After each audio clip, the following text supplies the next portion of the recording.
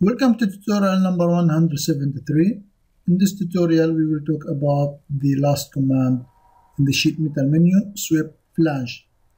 And we will see how to locate the sweep flange command and show it in the menu.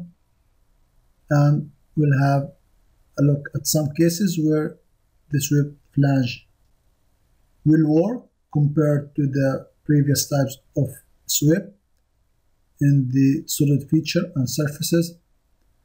Also, we will have a look at the type of path and profile to use to create the swept flange, and then we will have two examples using swept flange and then compare it with the miter flange. So first of all, if you go to the sheet metal menu, you will not see the swept flange. To locate the swept flange command, go to Customize, right click on the menu, Customize, and then go to Commands, Sheet Metal, and here you will see the sweep flange command. So you can drag it and put it on the menu. So we have the last command over there. If you hover over the swept flange, you will see the profiles or the path. They can be closed path or an open path, and we will make an example for each case. But the main difference with the sheet metal swept flange that it requires some certain type of path and profiles in order for the swept flange to work. To make it clear, let's start to make the first swept flange.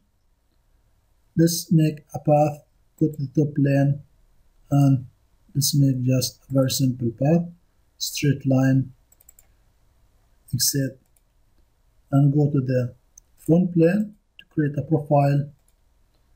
If you go to, let's say, let's make an ellipse, partial ellipse.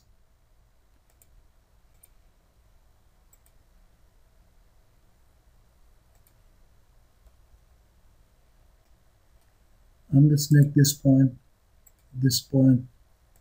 coincident, and go to sheet metal swept flange. You see the profile is selected, the partial ellipse and the path, let's say this line. Click OK. You'll notice an error that only arcs and lines are allowed to create sheet metal swept flange.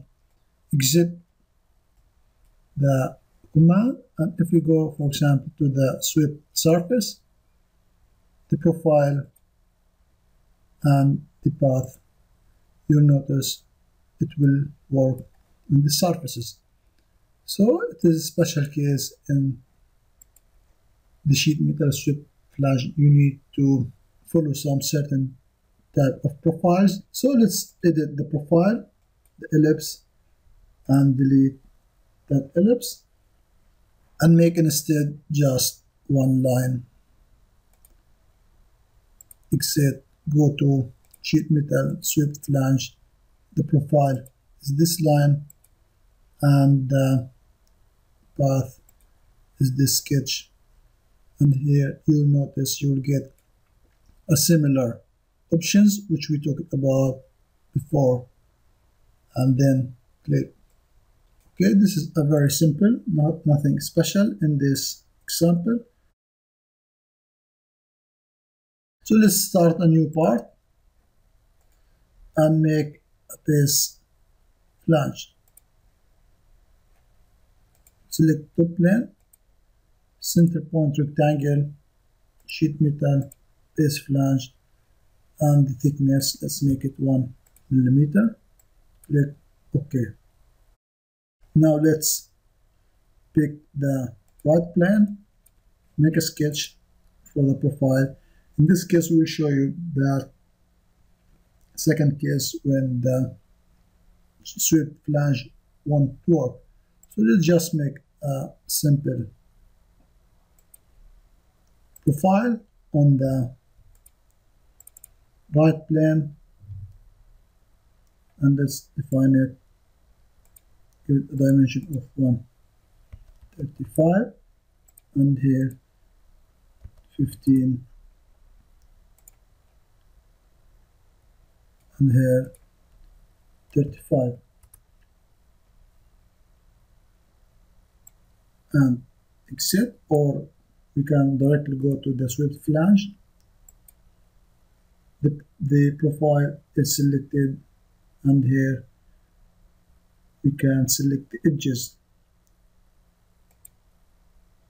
As you notice, we can select the edges, but this case will not work because the sketch or the profile should be perpendicular to the beginning of the path.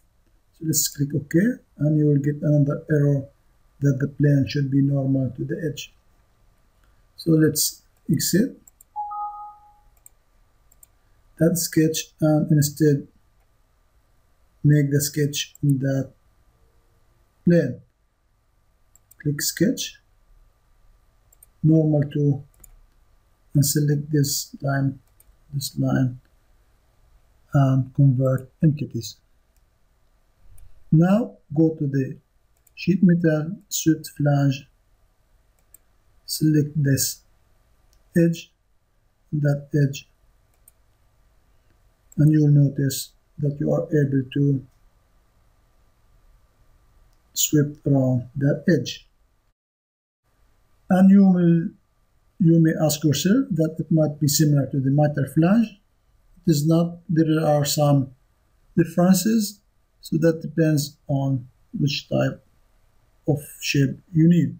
And here the bending radius is 2 mm. You can change it, for example, to 5. It will change over there in the angles. And as well, you can select the type, the flange parameters, inside or outside, and so on. Let's make it outside and click OK. So you notice you made the sweep flange around that plate, and you create a continuous box, and this also able to be flattened, as you notice over there. And here you see the bending lines around. Let's exit.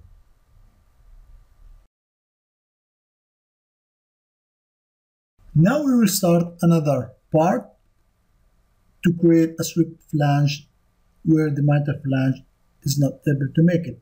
So start a new part, click OK, and select the top plane and select line. Let's make a path. For example, let's make a fridge base.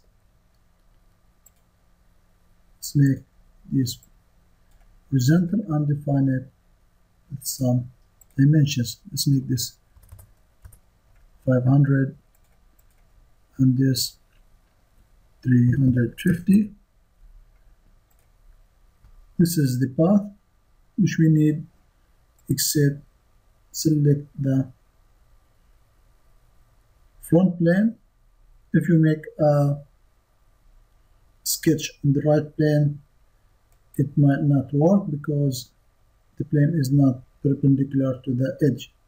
So select the front plane, normal to, and let's make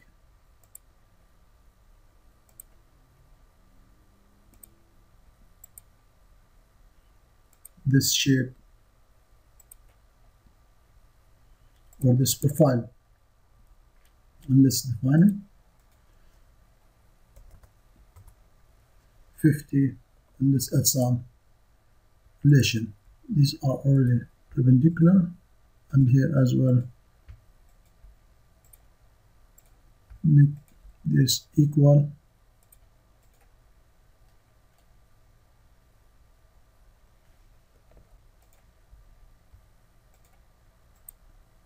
and those lines equal as well and make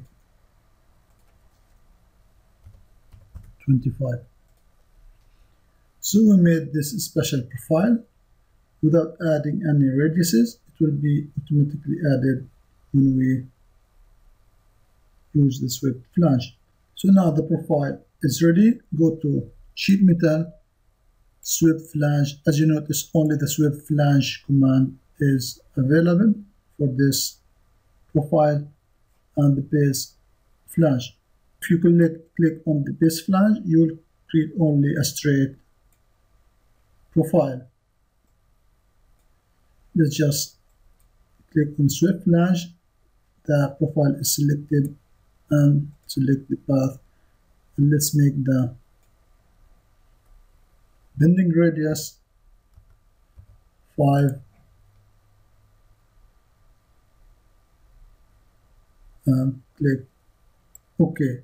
So we have this, the fridge base, for example, and it is able to be flattened, as you notice over there. And here are the bending lines.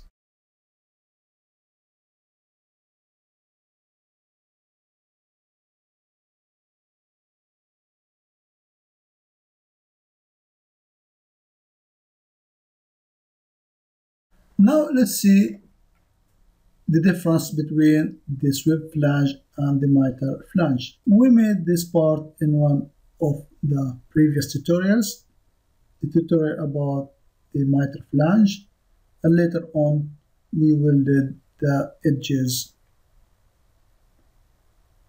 So we could do also the same type of box if it is possible to be manufactured by a swept flange and make it suitable for holding liquids instead of making it by miter flange and then welded. So that depends actually in the type of material and manufacturing process. So if it is not possible to be made by swept flange, then it can be done by the miter flange. Let's have a look at the cross section of this profile. So we have a profile looks like this. So let's start a new part and make a similar profile. Select the top plane and make a base plate. Make it equal and define it dimension of 150.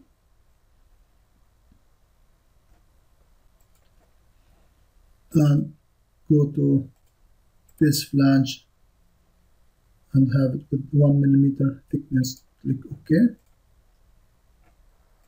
Now go to that face over there, start a sketch normal 2, and let's make our profile.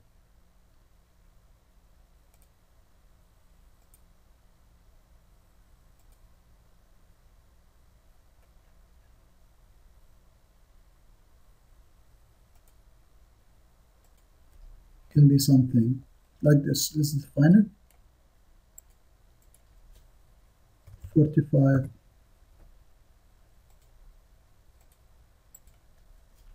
125, 15,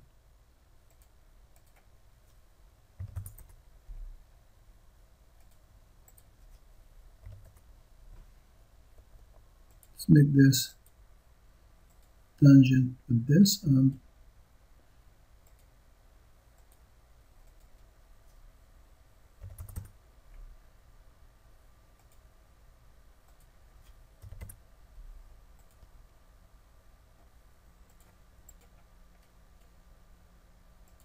let's make this 15.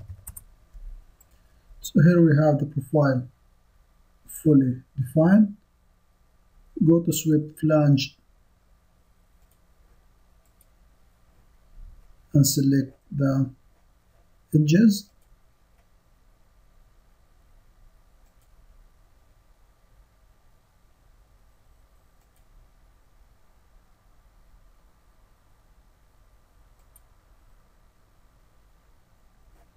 And let's make the bending radius to be 1 millimeter, and the flange position outside. Click OK. So we have now a continuous edges without any gaps, as seen in the mitre flange case over there. So we have a continuous wall, and it is suitable for holding liquids. This kind of profile may be a little bit detailed and can be difficult to be flattened. As you notice over there, we can go and edit the sketch.